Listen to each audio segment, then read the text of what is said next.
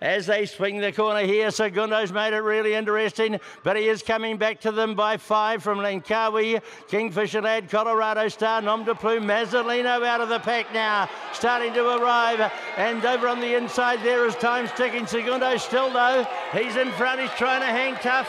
Over on the inside, Colorado Star, Times Ticking right up against the inside, and wider out, Nom de Plume, Times Ticking on the inside, Times Ticking to win. Sagunto, then I don't know, Nom de Plume, Waisaki jumped out of the ground the last little bit.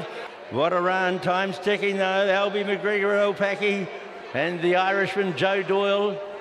When the going gets tough, the tough get going, and Times Ticking was that. What an interesting race. What a horse race. Really makes it interesting with a bold front runner. Times Ticking on the inside though.